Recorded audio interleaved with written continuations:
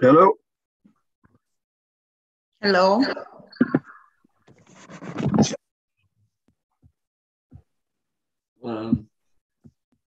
I like so much his music. Sometimes when I start to listen to someone praying for you, I just cannot hear. It's a very nice music. I cannot hear this music. What? I cannot hear. No? No. And you here? Did you listen to the music? Yes. Yeah, it was nice. Oh. Yeah, it must be something in your sound, Maria, in your computer. Yeah, maybe, yeah. But I'm going to send this music for you. It's a very, very beautiful music. Someone's praying for you. Okay, thank you. It's a group called Heritage Singers. It's a very old group in the United States of America. The songs are very nice, very nice. Our matter today is a part of a sequence that we are studying. And I believe today is one of the most important question about the beast of Revelation. And I would like to ask you to open your Bible with me to read Revelation 13 from verse 11 to 18. Okay, but before, let's pray. Hen, would you like to pray? Ask God the blessing for our study. Okay. Dear God, thank you for giving us the opportunity for today to receive your blessing. Amen. And to read the Bible and to learn more about the beast and the beast system in the Bible. Thank you very much. Amen. Amen. Amen. Amen. Okay, you can follow me. I read from New King James Version, Revelation 13, from verse 11 to 18. Then I saw another beast coming up out of the earth, and he had 2 horns like a lamb and spoke like a dragon. And he exercised all the authority of the first beast in his presence, and caused the earth and those who dwell in it to worship the first beast whose deadly wound was healed.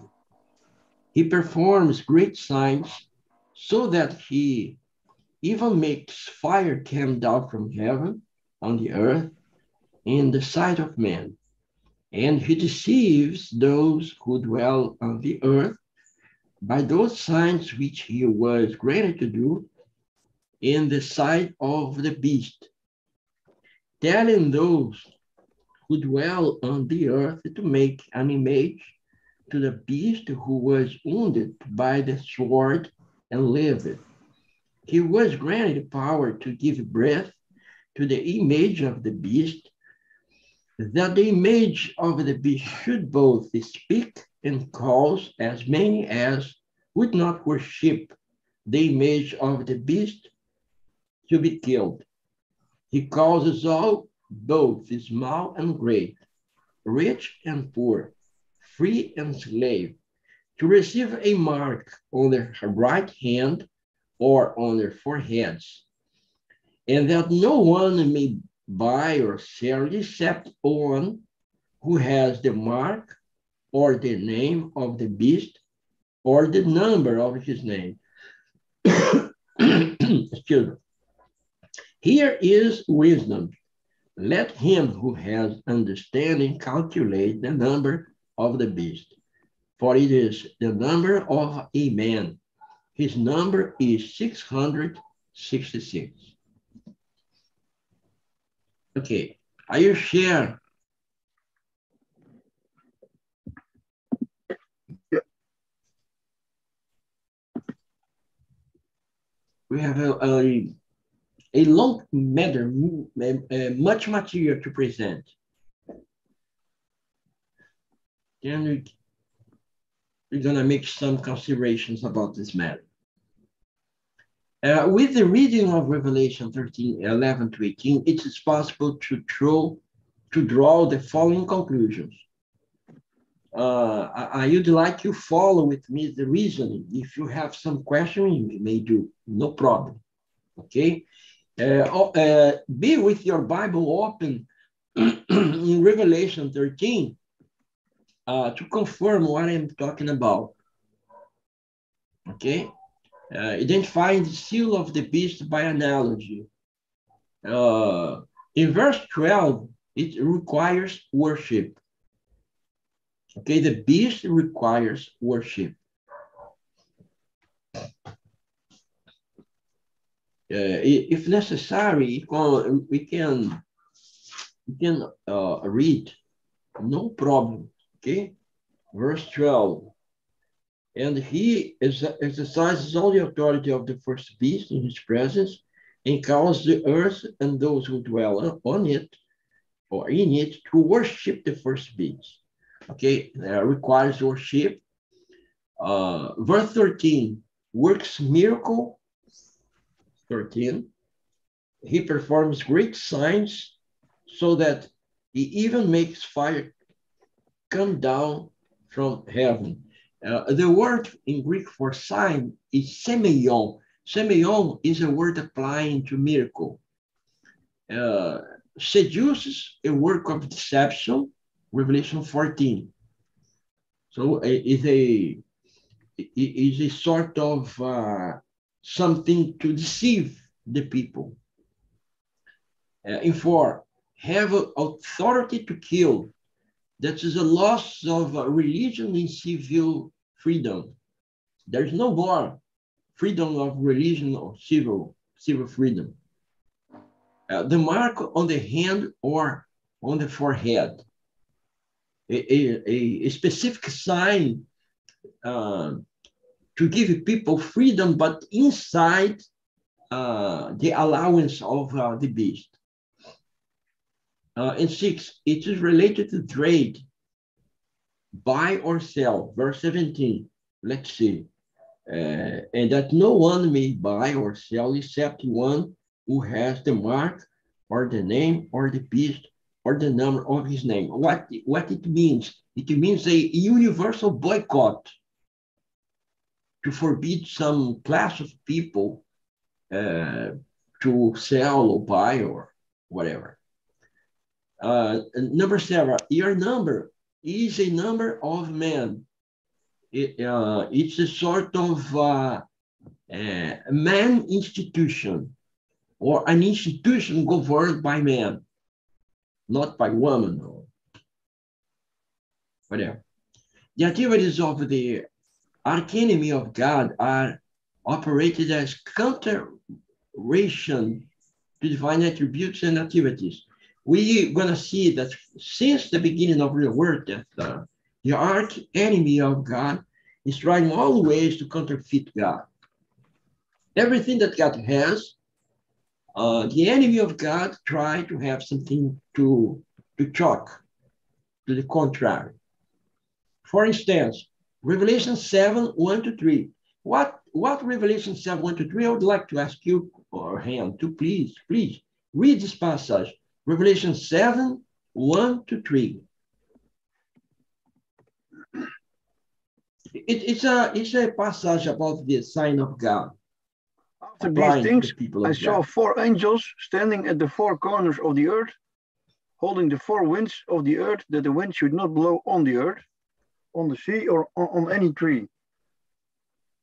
Then I saw another angel ascending from the east, having the seal of the living God, and he cried with a loud voice to the 4 angels, to whom it was granted to harm the earth and the sea, saying, do not harm the earth, the sea, or the trees, till we have sealed the servants of our God on their foreheads.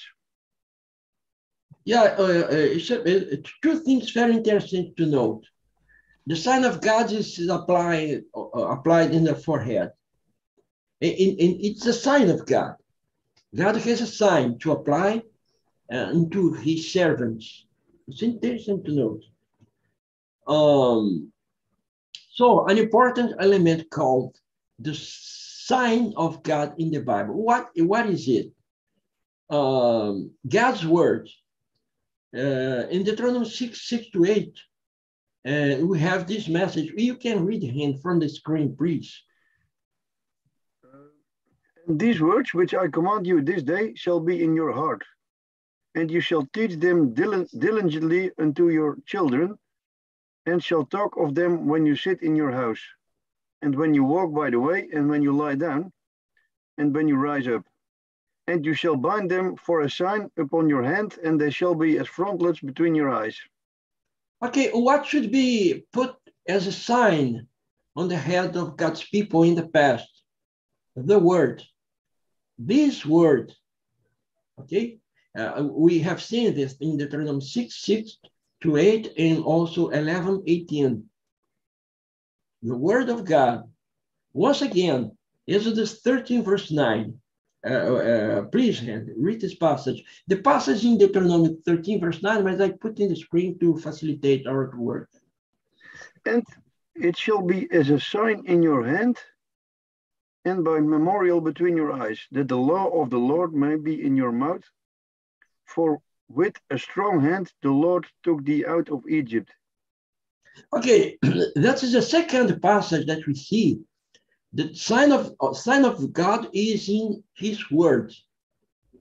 And the word of God must apply in the forehead of God's people, between the eyes. Very interesting to note that. Verse 16. And this shall be as a sign in your hand and by the front between your eyes. For the Lord with a strong hand took us out of Egypt. Okay, now we're going to see another sign beyond the word of God. There is another sign that must be also applied as a sign, an important element called also sign of God. As we seen the last time, you remember, now the Saturday or the Sabbath, would you like to read Ezekiel chapter 20, verse 12? From the screen? Yeah, from the screen. I also gave them my Sabbaths to serve as a sign among me and them, that they might know that I am the Lord who sanctifies them. Okay, now you see that the Saturday or the Sabbath is also a sign to be applied as a sign between God and his people.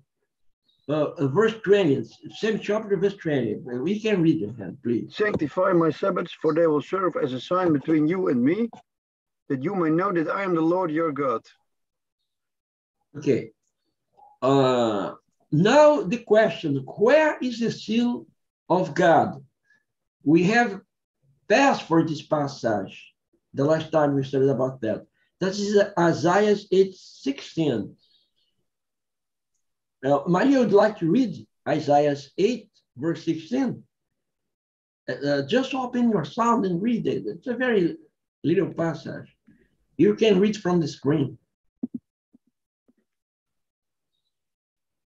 Open your sound.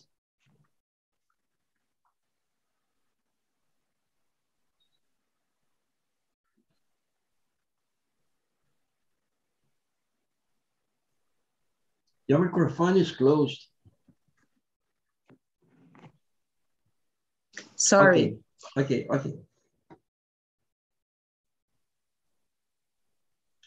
Now it's open. It's open. Yeah. My internet's not good. I'm listening very well. You can read Isaiah 8:16.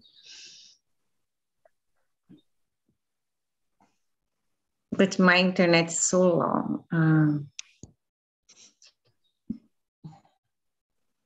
Blind up this testimony of warning and sell up God's instruction among my disciples.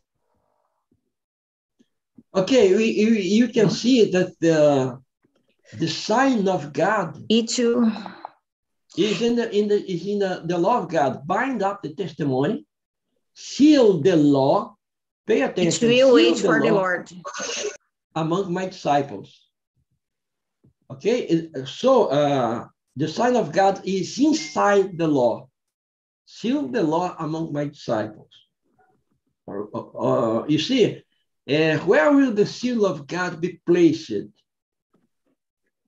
Exodus 13, verse 16. Where will the seal of God be placed? Hen, would you like to read? And it shall be for a sign upon your hand and for frontlets between your eyes. Okay. What about the answer for this question? Where will the seal of God be placed? In the right hand on the front. And it shall be for a sign upon your hand and for frontlets between your eyes. Okay? Pay attention. Right hands and between eyes in the frontlets. Now, Ezekiel 20, verse 12 says, moreover, also I gave them my Sabbath to be a sign between me and them, that they might know that I am the Lord that sanctified them. And verse 20, and hallow my Sabbath, and they shall be a sign between me and you, that you may know that I am the Lord your God. Okay? Once again, where will the seal of God be placed? On the front and on the heart. Isaiah 8:16, bind up the testimony, seal the law among my disciples. And Hebrew 8, verse 10, it's written. Hebrew is in the New Testament, and this passage is a copy of a passage in Jeremiah, the prophet Jeremiah in the Old Testament. Jeremiah lived in just before or in the time of exile. He warned the people about the Babylonian exile. He lived before Daniel. For this is the covenant that I will make with the house of Israel after those days, says the Lord. I will put my laws into their mind, pay attention, into their mind, and write them in their hearts. And I will be to them a God, and they shall be to me a people. Where will the seal of God be placed? Okay, I know that the seal of God is in the law. It will be placed in the mind, in the heart, according to Hebrew chapter 8, verse 10. And now, chapter 10, verse 16, inverts the position, but saying the same thing. This is the covenant that I will make with them after those days, says the Lord. I will put my laws into their hearts, and in their minds I write them. It's very important to see the interchangeable position of hearts and minds. It's quite the same thing, but with a little difference. We see the mind is a sort of conviction. Heart is a sentiment, something that we grasp with fervor, right? So what means right hand? Right hand, the works of man. We're going to see that. I put the passage over here. And front is a conviction of man.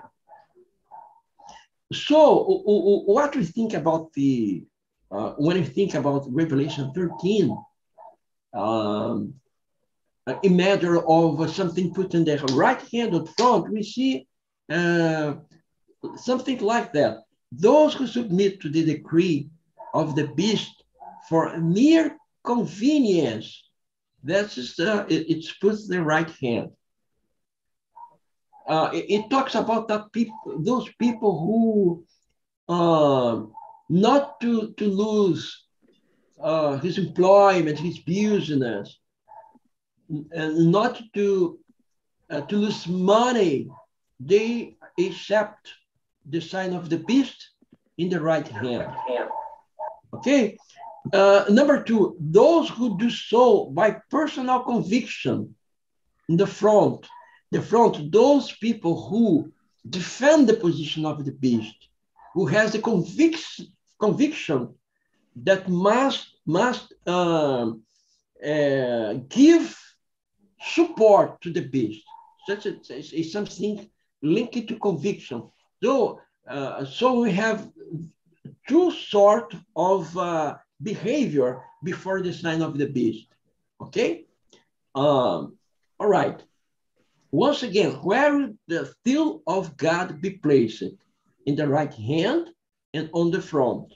Okay, Revelation 13, verse 16 and 17.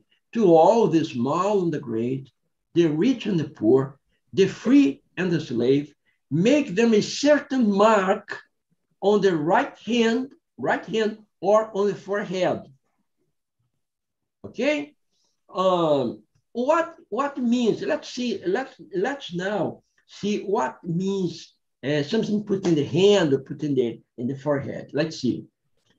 Do you remember this passage? Isaiah 33, 14, 15, 59, 3, 6, Ecclesiastes 9, verse 10. I'm going to put these texts in the screen. You know? Okay, it's in the screen. Which with a gesture of hands refused to accept bribes, which covers his ears not to hear about murders. Gestures of hand, refuse to accept a bribe. What it means? The signs in the hands.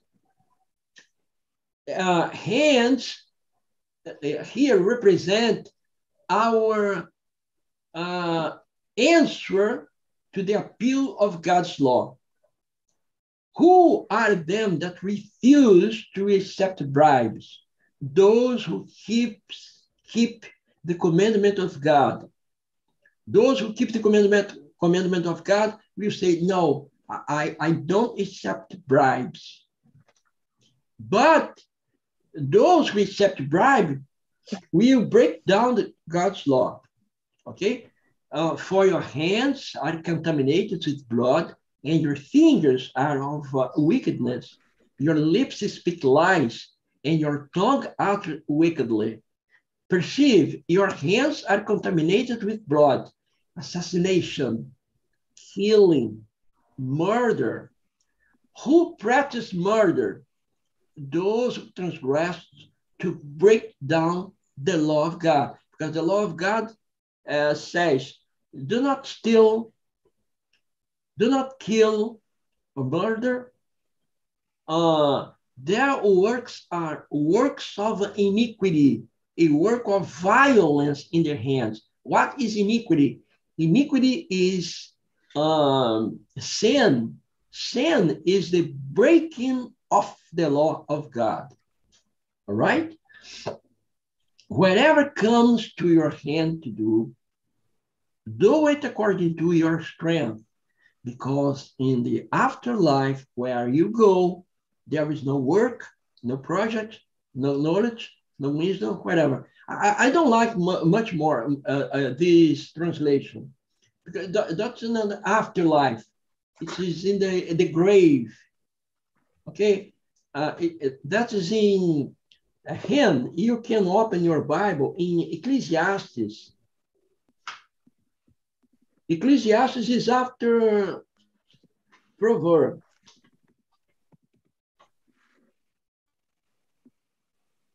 Ecclesiastes 9. 9, Ecclesiastes 9, verse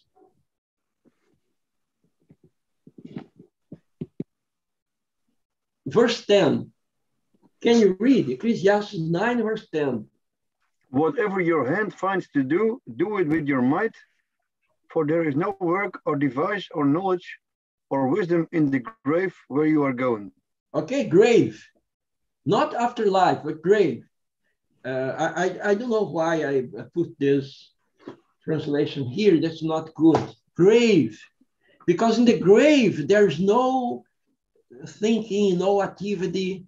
So whatever comes to your hand to do it according to your strength. Okay? Do with wisdom, knowledge, respecting God's law, whatever, etc. Okay?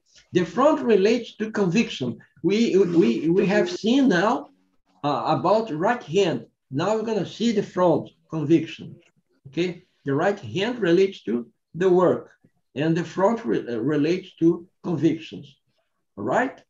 Now, in Nehemiah chapter 13, I put in the screen, but if you prefer, you can open your Bible. Nehemiah makes one of the first Sabbath law, so the people could respect and keep the Sabbath, because Sabbath is required to be kept by God's law. And God's people was breaking down the fourth commandment, breaking down after the exile, after the Babylonian exile. Okay?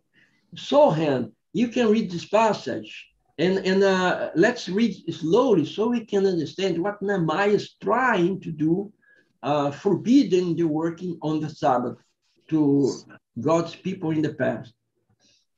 In those days saw I in Judah some treading wine presses on the Sabbath, and bringing in sheaves and loading donkeys, and also wine, grapes, and figs, and all manner of burdens, which they brought into Jerusalem on the Sabbath day.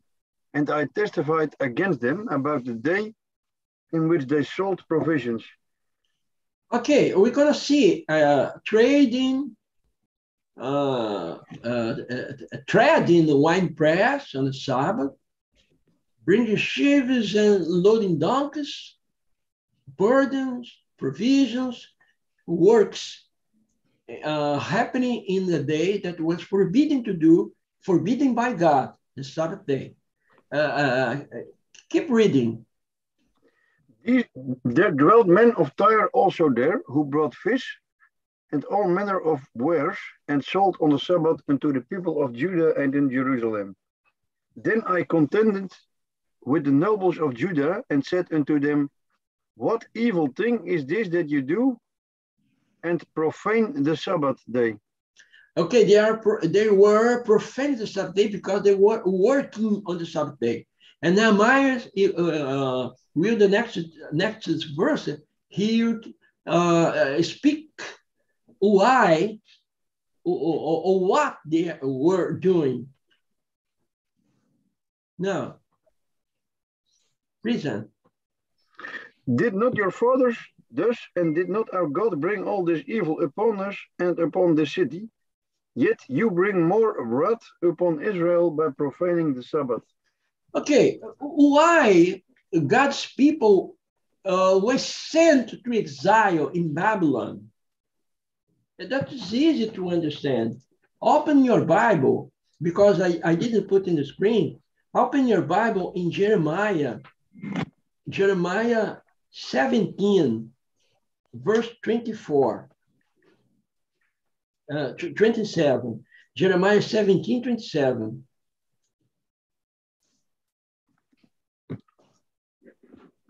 Okay, Hannah, you can read Jeremiah 17, 27. What was the name? 10? Jeremiah, prophet Jeremiah, chapter 17 and verse 27.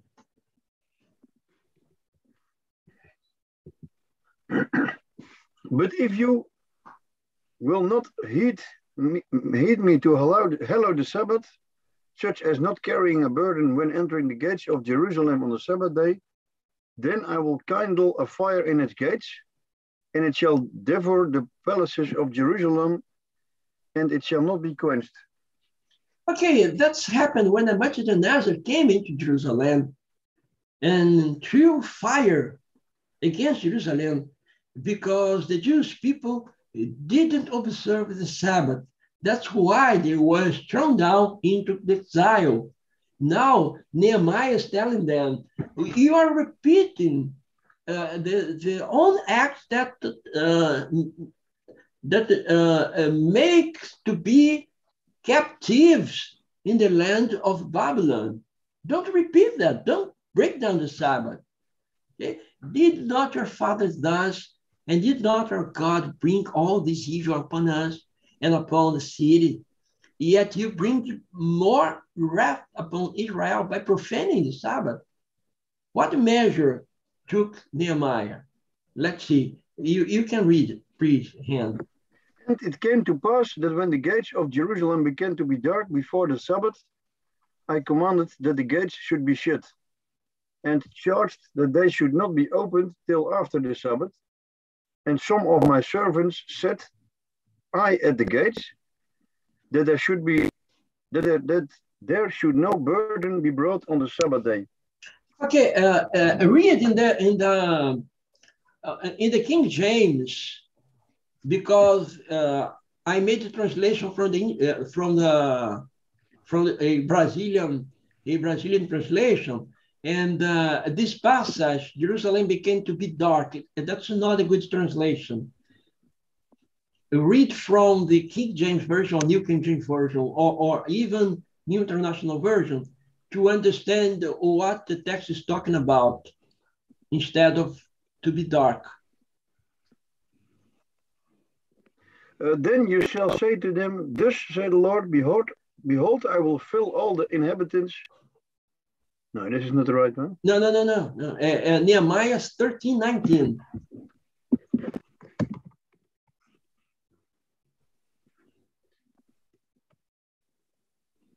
13:19. It's the beginning of the verse. Let me see. So it was at the gates of Jerusalem, as it began to be dark before the Sabbath, that I commanded the gates to begin to be dark. What translation are you reading from? The New King James Version. Try to read from the King James Version.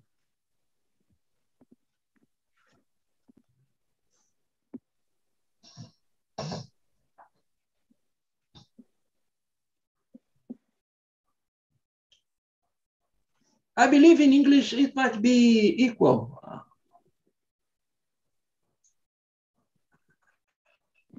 Okay. Have you found? So it was at the gate. It was at the gates of Jerusalem as it began to be dark before the Sabbath. Okay, no problem. I understand. In English, it began to be dark. I will explain this. When the gate start to be dark, when the day is breaking down, sundown, okay, sundown, the sunset. Sunset, we say in Portuguese, pôr do sol, sunset. Okay, sundown. What it means, sundown? Sundown is the division of the day. Open your Bible in Genesis chapter 1.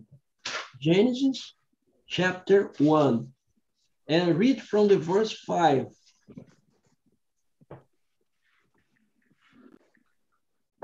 You can read, Han, please. And Genesis 1, verse 5. And God called the light day, and the darkness he called night. And the evening and the morning were the first day. Okay, so one day start in the evening, in the sundown. In the sundown, start the day. From the sundown of one day up to the sundown of another day, we have a complete day of 24 hours. So when the gate starts to dark, is the time to close in Friday, okay? When the dark, a projection of a shadow on the gate on Friday, then they have to stop working, close the gates of Jerusalem, and keep the Sabbath. Do you understand, Maria? Understand, Hen? Yeah. Hen? Yeah. It's well understood. Yeah. Okay. Identifying the seal of God. Now let's see on the screen. The seal of God, according to what we have seen up to now, relates to moral law. It's a weekly day, understands or comprehend or embrace the interruption of work, established under divine authority, requires obedience, demands loyalty, distinguish God's people. Am I right? Have you seen that? Yeah. Okay. Now, the seal of God requires, pay attention to me, okay? The worship of God. If you open your Bible in Revelation 14, 6 to 7, fear God and give him glory.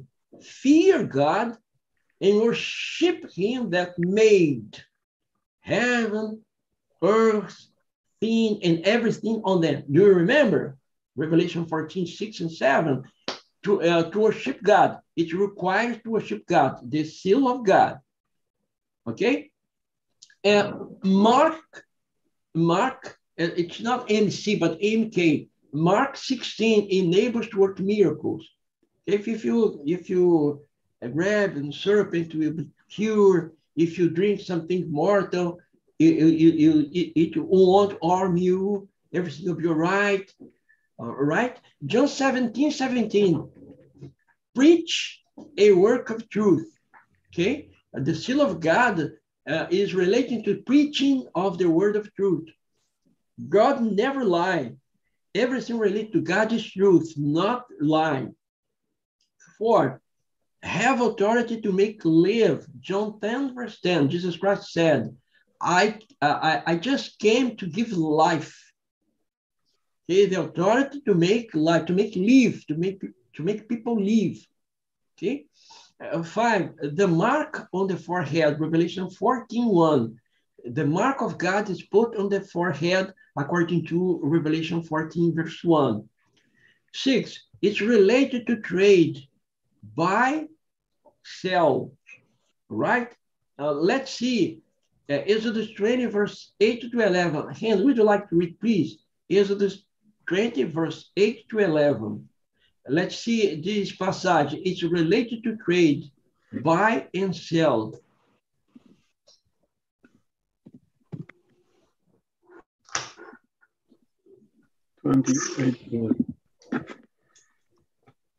Remember the Sabbath day to keep it holy. 6 days shalt thou labor and do all thy work, but the 7th day is the Sabbath of the Lord my God. In it thou shalt not do any work, thou, nor thy son, thy daughter, thy manservant, nor thy maidservant, nor thy cattle, nor thy stranger that is within thy gates. For in 6 days Lord made heaven and earth, the sea and all that is in them, and rested the 7th day. Wherefore the Lord blessed the Sabbath day and hallowed it.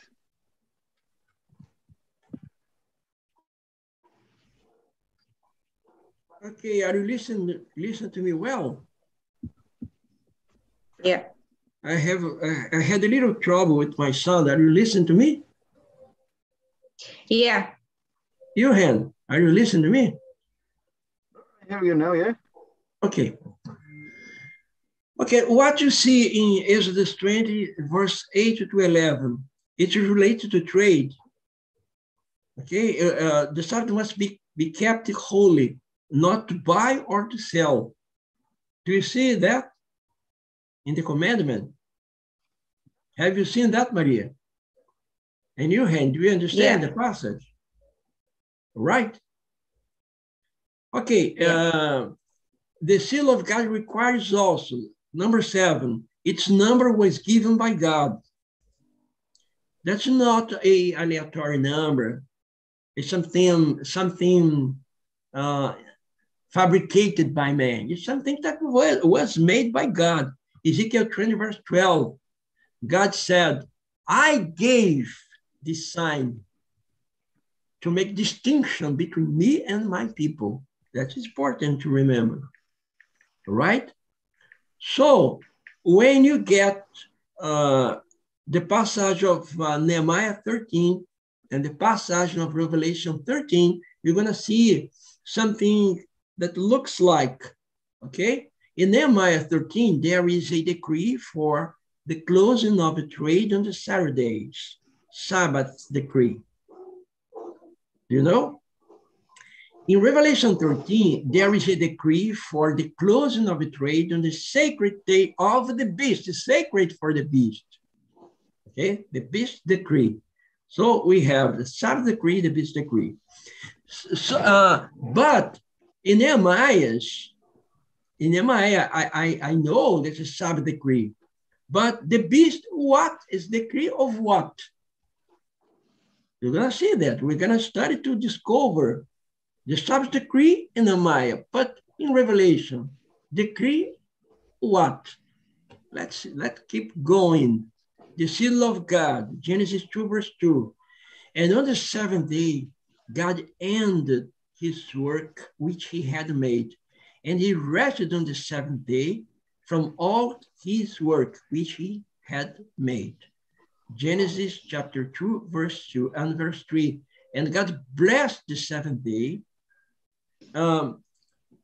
Gaze on the verbs.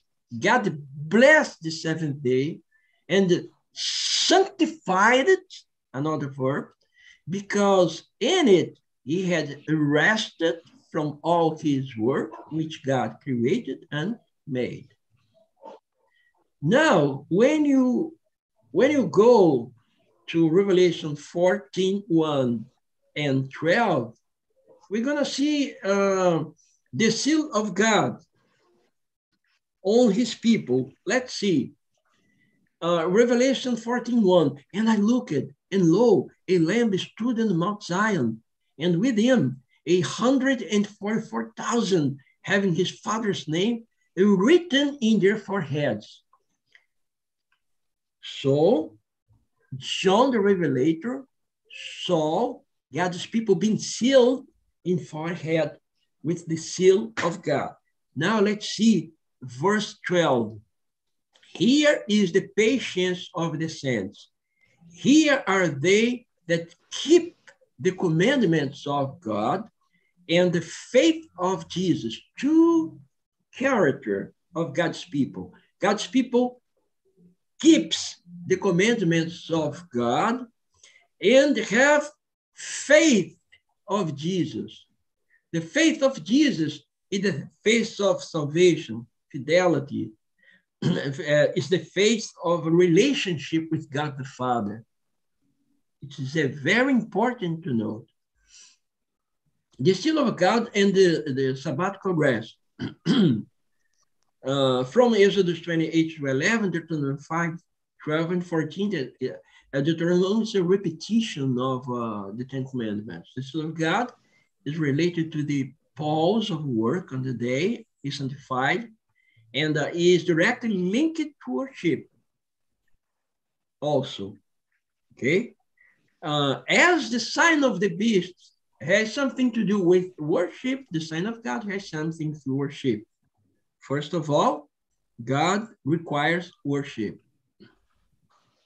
Ezekiel 22:26 is a very important passage because this context is the Old Testament. This is not in New Testament, but Old Testament.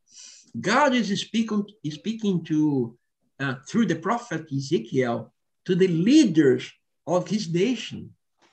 The leaders of Israel should have been the chief one, the first ones to keep commandments, to obey God, but they were not doing so. Okay, so Ezekiel is talking about the feeling of God respecting to the leaders of Israel. He's talking about the city of Jerusalem, okay? Her referring to Jerusalem. Her priests have violated my law. Her priests, the priests of Jerusalem, and have profaned my holy things.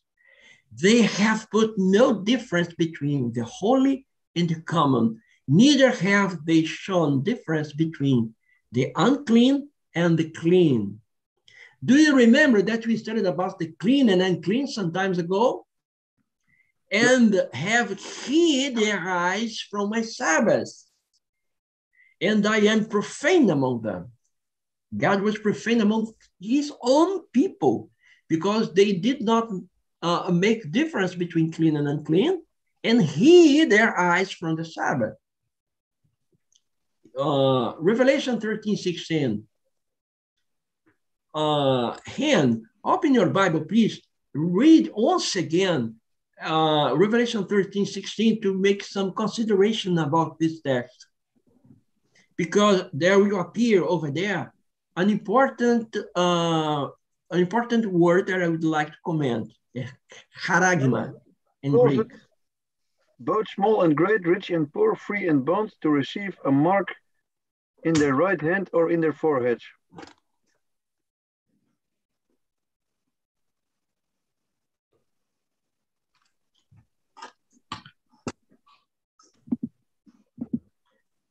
Just a minute, I have some problem with my sound.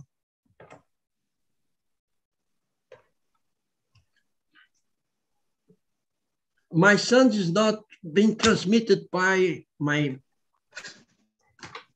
device. I don't know why.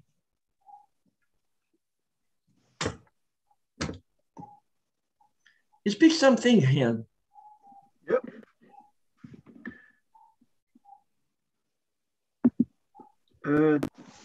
Again, number 16. Yeah, speak. And he calls it all, both small and great, rich and poor, free and bond, to receive a mark in their right hand or in their foreheads. Okay. I had a problem.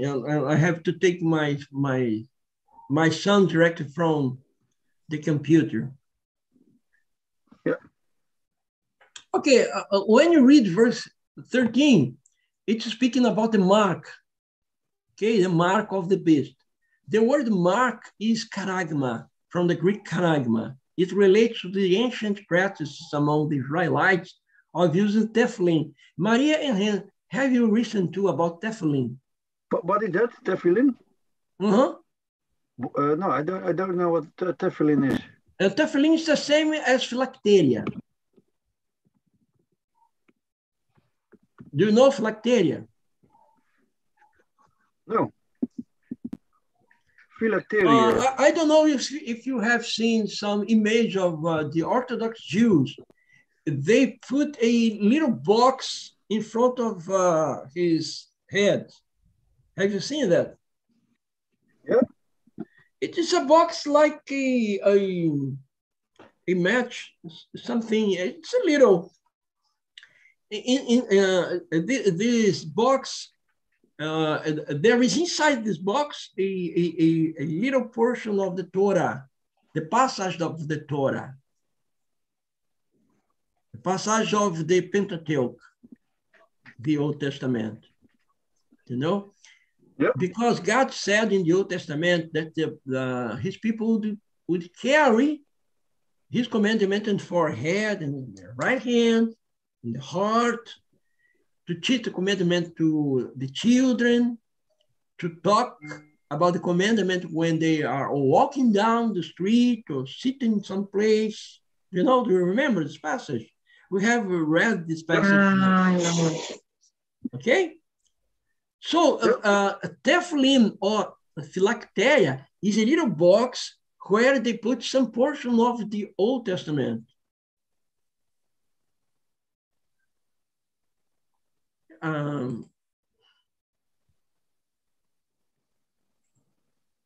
Okay.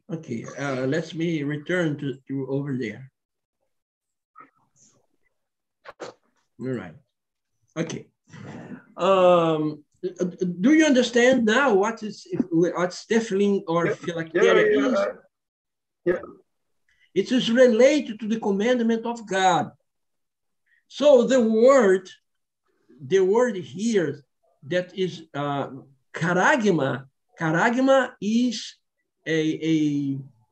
it's related to the ancient practices of using tefillin or phylacteria.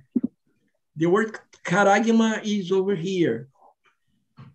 Kai poiei pantas, he makes everyone, tus micros kai tus megalos, the little ones and the great one, kai tu plusios, the rich one, and the tokos and poor one, kai tus eleuteros and free men, kai tus doulos and slave ones, in order to give them dosin hotos, give them charagma, a mark, epites kiros auto, over his hand, tesdexias over his right hand, and epitu metopion auto, and over his head. So the mark to be put over the head is charagma. So it's something relating to the law. Okay, all right. Where did the Jews find motivation for the use of tefillin of phylacteria? Where did they find? In Exodus 13, 1 to 10, Deuteronomy 6, 4 to 9, 11, 13, 21. These texts speak to be faithful to God, keeping his commandment. So the beast of Revelation have also its commandment. Its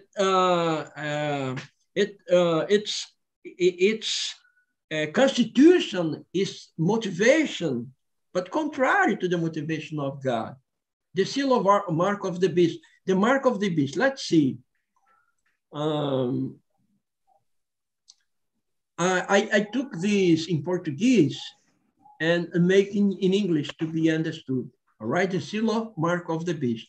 Let's see a contraries. All right, let's see the contraries. God, devil is contrary to God. God is light, devil darkness.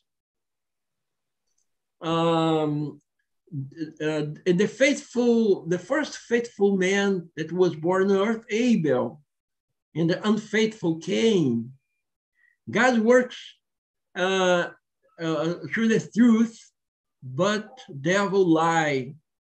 God's operates salvation, devil perdition. The men of God, they are righteous, and the man of devil is wicked. The way of God is narrow path. The way of devil is wide path. God is wheat, and devil darnel. God has sheep, devil goats. The seal of God, devil has also seal.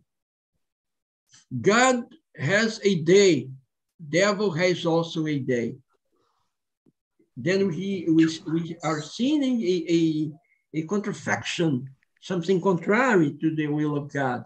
What God has, devil makes effort to have also something to the contrary.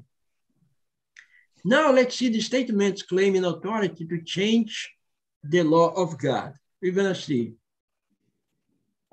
This is the rectory of Santa Catarina, Northern Michigan Parish Journal of May 21, 1995 is this declaration. Perhaps the most daring thing, the most revolutionary change that the church, the Catholic Church, has ever made in the first century was the change from the holy days, the Sabbath, to Sunday, not by some order found in Scripture, but through the church's awareness of its own power.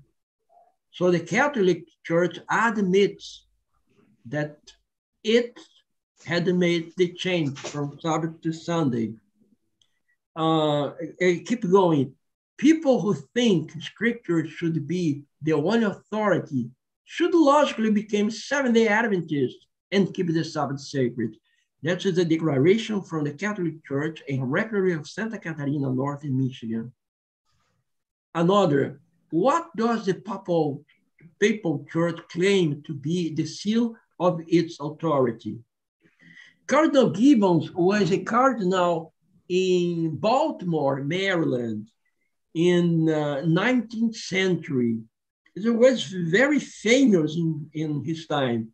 Cardinal Gibbons associated in response to a questionnaire asking, did the church change the Sabbath? He answered, of course, the Catholic Church claims that the change was her act. It's an act. It is a mark of its ecclesiastical power and of its power and authority in religious matter. Letter from C.F. Thomas, October 28, 1895. Another, Catholic Archives of November 1, 1923. Sunday is our mark of authority. The church is above the Bible, and this transfer of Sabbath observance is proof of this fact. In the Council of Trent, in the 16th century, the bishops of the Catholic Church, they resolve that the tradition should be above the Bible, above this holy scripture, because the Catholic Church is based on tradition, not on scripture. And the scripture has a second place in the Catholic theology. And one of the chief acts of Catholic Church was to change the keeping of the Sabbath for Sunday in the past, after the decree of Constantine in the 4th century, as we have seen yesterday, in the last week. Historical factors. When you get to universal history, it is easy. There is a scholar called Franz Kuhlmann. He is the chief authority about the study of Mitraism. Okay, I can find some PDF of his written, because Franz Kuhlmann is he studied, it's a deep study about Mitraism. And he makes a series of declarations, and his research was very, very profound.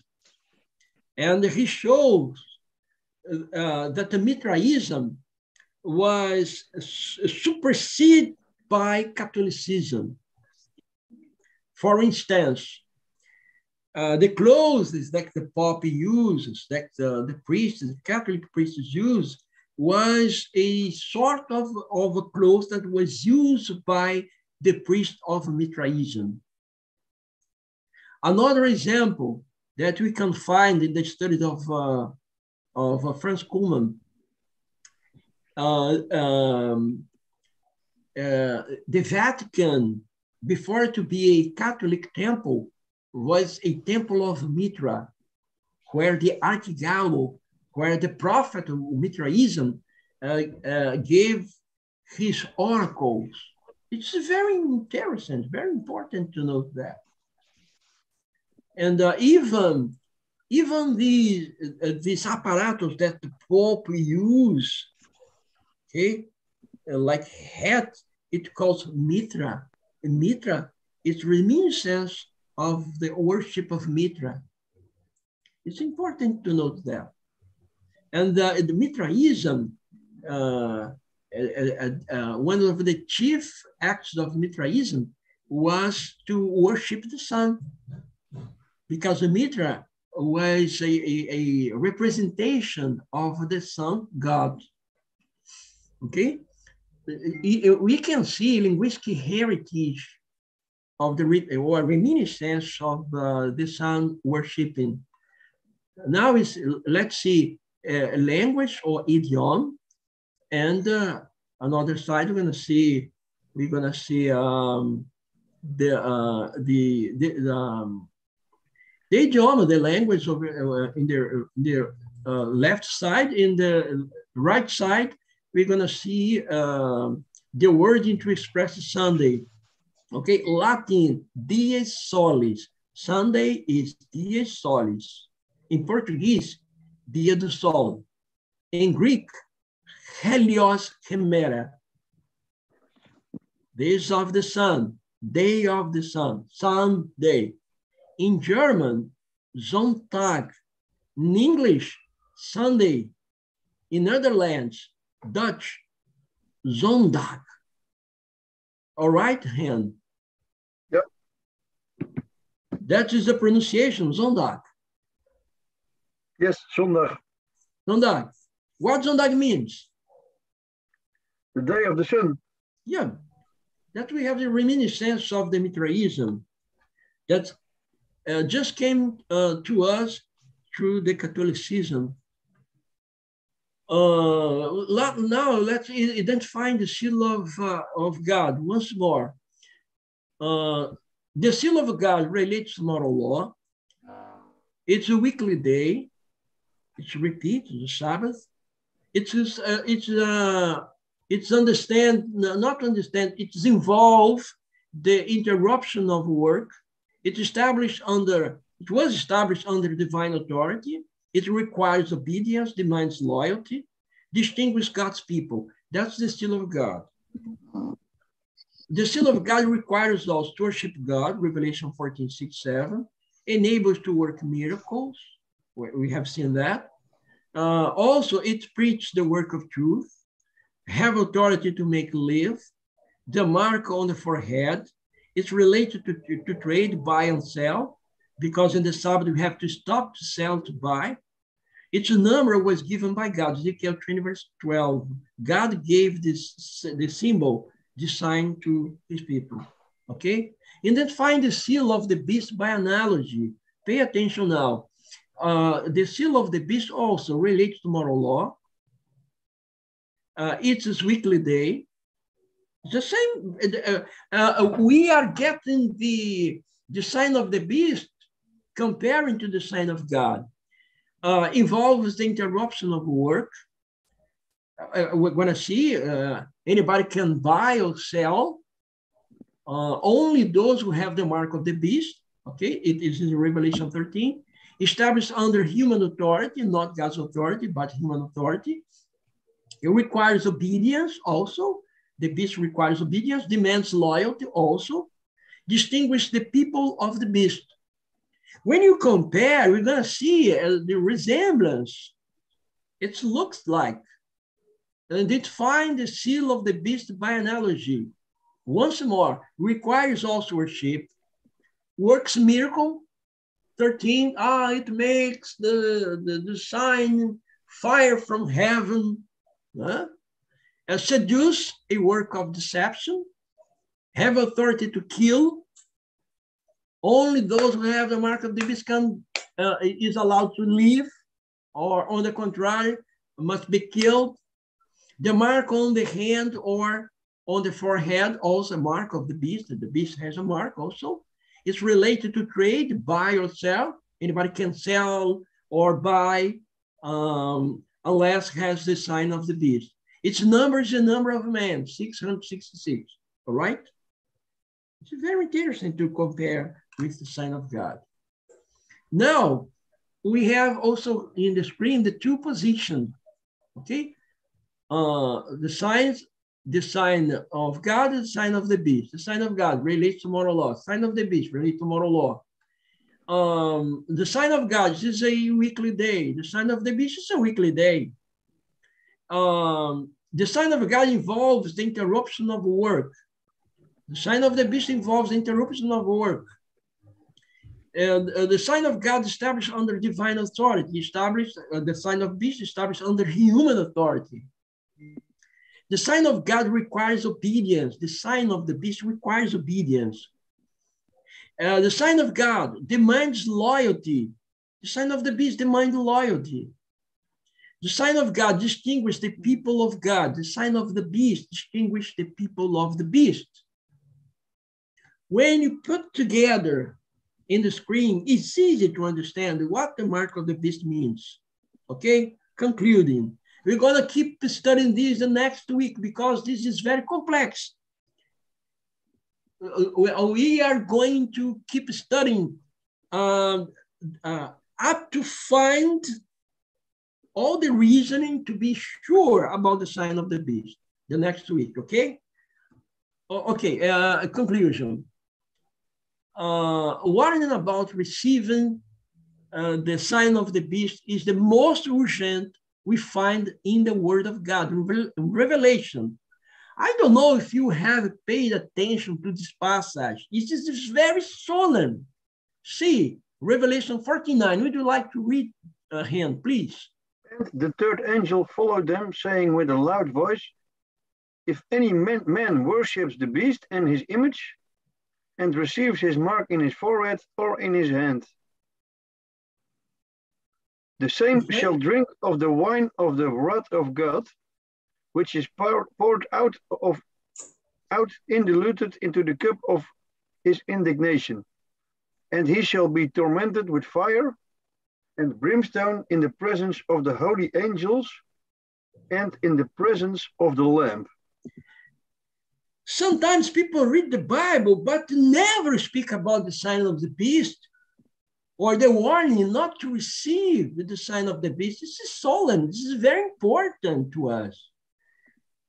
As men and women that are interested in salvation, we must pay attention to this because this is very important.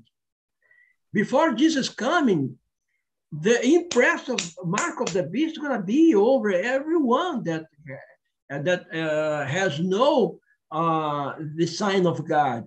Or you have the sign of God, or you have the sign of the beast. You have to choose the sign of God. This is a very important question. So we have to study again and again and to gaze and peer on this question in the Bible in order to try to find the truth about that. Because this is solemn. This is very important. All right?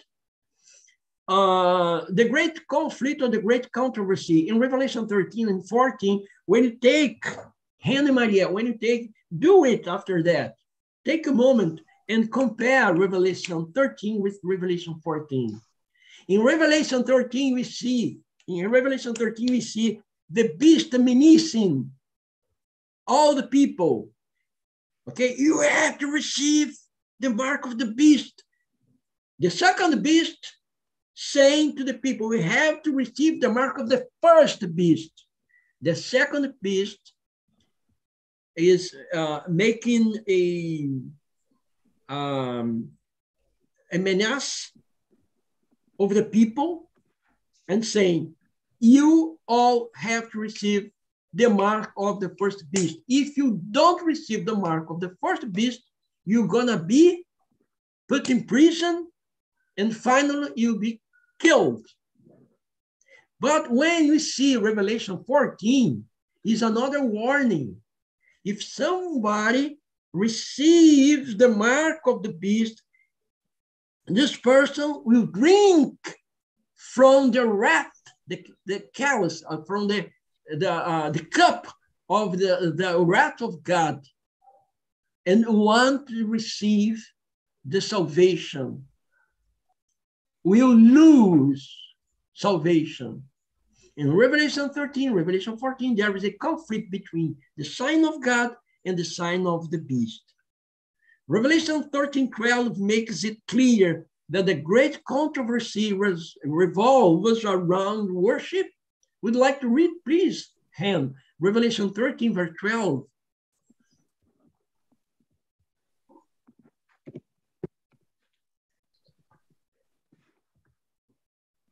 And he exercised all the power of the first beast before him, and caused the earth and them which dwell therein to worship the first beast, whose deadly wound was healed. Oh yeah, now we're gonna see. We have seen that the central matter, the central issue is the worship. Worship God or worship the beast. That's the central matter. When you get, we access some sites or some books or articles, we're going to see many people talking about the sign of the beast and conjectures about many things. But if you go to the text of the Bible, you're going to see the chief matter of the beast is worship. Worship God or worship the beast. That is over there. Satan is the power behind the beast. Aspires to the position of divinity. He aspires to the position of the divinity. Satan. We're going to see that in Revelation 13:2. Please, your hand, read Revelation 13, verse 2. In the last part of the verse, we're going to find the devil, the dragon behind the scene. And the beast which I saw was like unto a leopard, and his feet were as the feet of a bear, and his mouth as the mouth of a lion, and the dragon gave him his power, and his seat and great authority. The dragon gave the power to the beast. The dragon is the force, is the power behind the beast. Because the dragon, Satan, hates Jesus. Let's see now this text. Regarding the details about the sign of the beast and other prophecies not yet fulfilled, Ellen White warns. We're going to talk about Ellen White in the ahead. We're going to study about her. Ellen White's words, it's his presumption to deal with assumptions and theories regarding matters that the Lord has not yet revealed. She keep going. The Lord has revealed to his servant John the mysteries of the book of Revelation. And it is his plan that they open themselves to the study of all. In this book are described scenes that are now in the past, and some of eternal interest that are taking place around us. Others of his prophecies will not receive their full fulfillment until the end of time, when the last great conflict between the power of darkness and the prince of heaven. All right? So Revelation speaks about something that happened in the past, something that are taking place now, and something in the future. What we're seeing is studying what happened in the past to understand what is happening now and what will happen in the future. We're gonna reach there. My intention is to study with you, both of you, so we can understand what's gonna happen in the future. It is very, very important matter, all right? Does anyone have the mark of the beast right now, today? No one will receive the mark of the beast until religious legislation is enacted introducing the substitute Saturday. However, it's now that we are laying the foundation of our loyalty.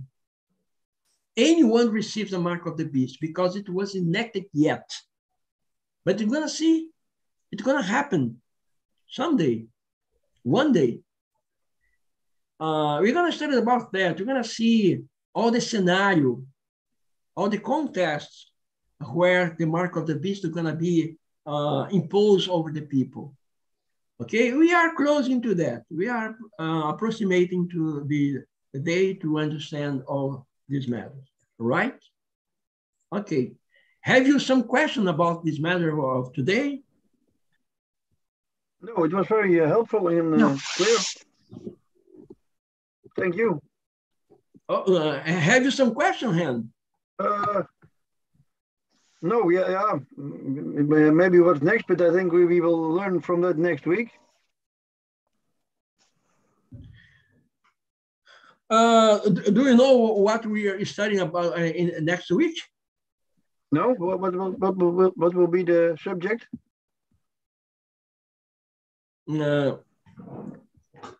I'm not to understand well what you are talking about. Speak again. Next week, what will be the subject of next week? Okay. Next week, I believe the best thing to do is to return to 1844, because we have to keep explaining what happened in 1844 to make the linkage with our today. Okay, there's some important questions that are involved in the sign of the beast that have something to do with 1844. We have to return over there, okay, and to make the linkage with our time today. And when you understand what happened in 1844, it is easier to understand what's going to happen in the future. Yeah. Okay? Okay. I thank you once more. I believe I have given you the answer that you are questioning. Okay? Yeah. Yes, thank you very much. We are keeping Monday to study, or do you prefer another day? Next week,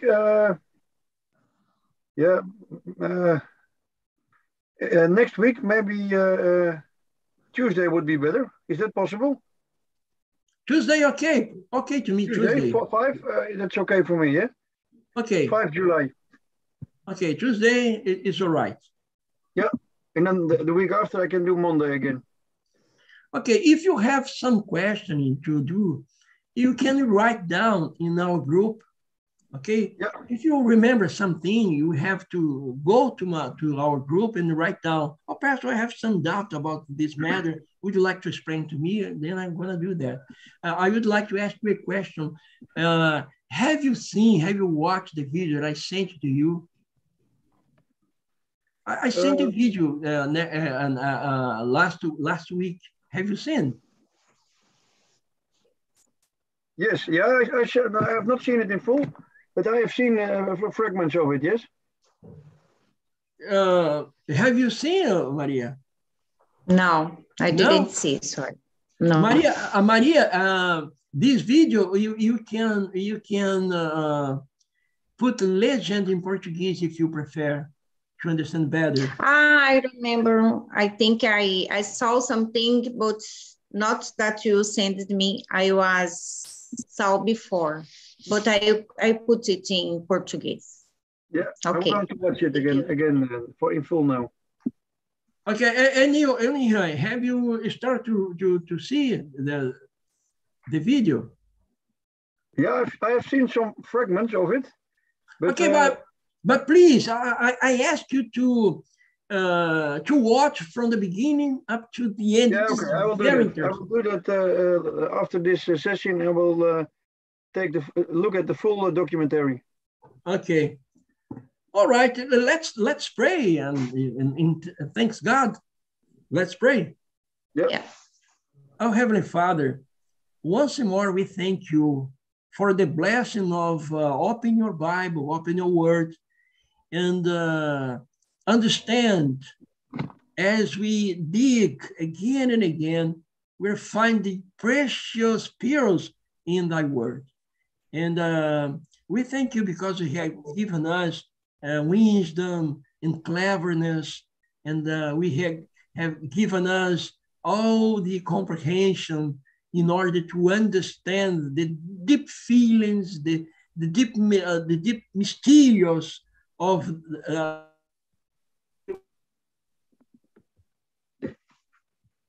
a miracle in our lives, to transform our lives, to change our lives, because it is not enough only to know the things, to have the understanding of the theories, but it's more important to be transformed, to be changed by thy words. I would like to be like Jesus Christ. I would like to be as good as Jesus Christ, meek and lovable as Jesus Christ. I ask you to give this sort of love, not only to me, but to Maria and to Hen and our relatives. And I ask you in the same name, in the name of Jesus Christ, our Lord. Amen. Amen. Amen. Amen. Hen, I received your message. I read your message in a private, okay? And I thank you once more. And yeah, hopefully it works now with the new batch. But yeah, I think God will be with it. Okay, may God bless every one of us. And let's be in touch. If you have some doubt, please. Yeah. Okay. Okay. God bless you. Bye. Yes, bye. May God bless every one of us. Bye. Bye.